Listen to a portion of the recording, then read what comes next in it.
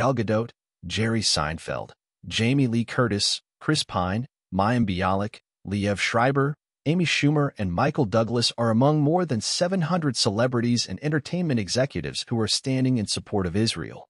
They signed an open letter, created by the nonprofit organization Creative Community for Peace, condemning the Palestinian terrorist group Hamas' attack on Israel and calling for the return of hostages.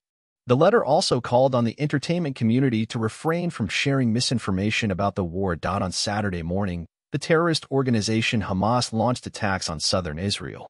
The escalating conflict has led to a rising death toll that has surpassed 2,700 victims on both sides as of Thursday, according to the Associated Press. "My heart is aching for the lives lost and families shattered," Gadot shared in a statement. "I'm praying for everyone who has been affected by Hamas terrorism and brutality. And I hope that the world remains steadfast in their support of the Israeli people." Other Hollywood figures who signed the open letter include Deborah Messing, Brian Lord, Richard Lovett, Ryan Murphy, Zachary Levi, Sharon Osbourne, Tracy Ann Oberman, George Lopez, Phil Rosenthal, Mekhi Phifer, Diane Warren, Chaim Sabin, Irving Azoff, Anon Kreis, Jody Jerson, Mark Hamill, Rick Yorn, Howie Mandel, Sherry Lansing, Rick Yorn, Tom Rothman, Julian Edelman, and Antoine Fuqua.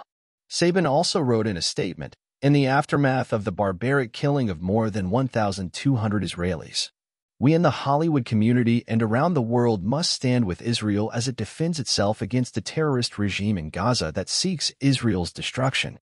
The full open letter follows. The nightmare that Israelis have feared for decades became a reality as Hamas terrorists infiltrated Israeli cities and towns. Under the cover of thousands of rockets fired indiscriminately into civilian populations, Hamas murdered and kidnapped innocent men, women, and children. They kidnapped and murdered infants and the elderly. They raped women and mutilated their bodies. They paraded their bodies through the streets and on social media, and cowardly attacked the Supernova Music Festival, bringing death and destruction to an event celebrating friendship and love. This is terrorism. This is evil. There is no justification or rationalization for Hamas actions. These are barbaric acts of terrorism that must be called out by everyone. They are a terrorist organization whose leaders call for the murder of Jews everywhere. CCFB calls on our friends and colleagues in the entertainment industry to speak out forcefully against Hamas and do whatever is in their power to urge the terrorist organization to return the innocent hostages to their families.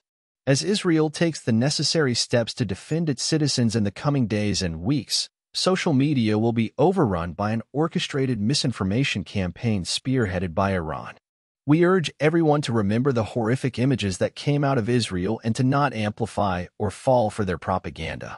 Our thoughts are with all those experiencing unfathomable levels of fear and violence, and we hope for the day when Israelis and Palestinians can live side by side in peace.